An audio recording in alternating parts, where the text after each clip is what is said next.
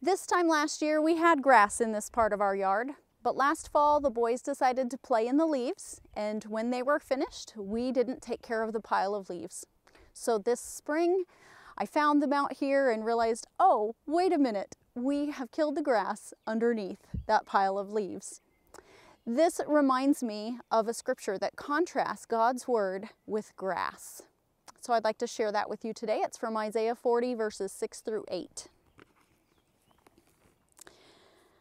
All flesh is grass, and all its loveliness is like the flower of the field.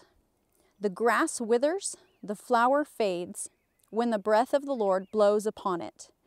Surely the people are grass. The grass withers, the flower fades, but the word of our God stands forever. Mankind and his words and opinions are like the grass. They wither and fade away, but the word of the Lord endures forever. Isaiah 55:11 says that God's word accomplishes whatever he desires it to. And Hebrews 4:12 describes his word as being powerful and active in our lives. Peter explains that it is the imperishable word of God by which we are born again to a new kind of life, an eternal life. That's in 1 Peter chapter 1. In John 17, it says the word of God sanctifies us, makes us holy, more and more like Jesus.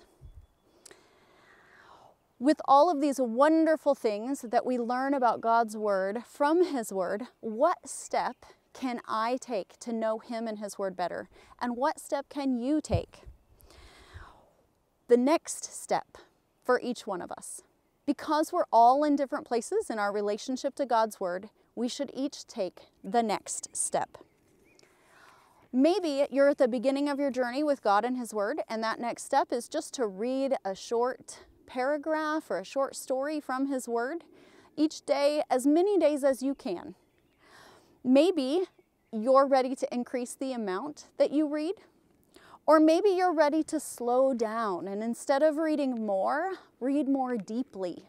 Take a note or two, write down questions that you have, or maybe you're ready to copy things that inspire you, phrases or scriptures that are favorites from your Bible reading. Maybe you'd really like to be more consistent in reading God's word.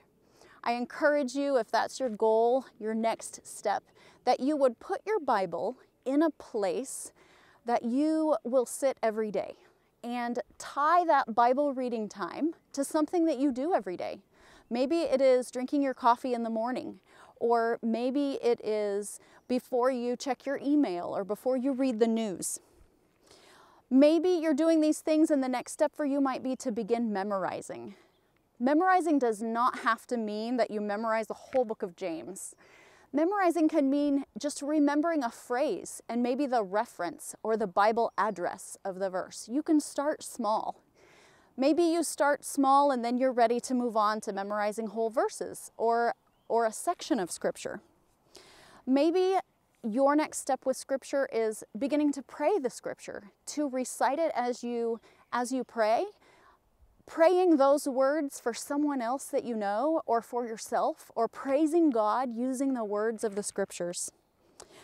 All of these ideas can sound overwhelming, but the main idea is for you to take whatever your next step is, for me to take whatever my next step is. Let's pray together. Heavenly Father, we ask that you would give us a hunger and a thirst to know you better and to know your word better. We pray that you would help us to find time, to make time, to be intentional, to read your word, and to let it change us, to let it teach us. Lord, we pray that your word would indeed accomplish what you have sent it to do in our lives, that it would be powerful in us, actively changing us and sanctifying us to be more and more like Jesus. Help us to trust your word over the words of men. In Jesus' name we pray, amen.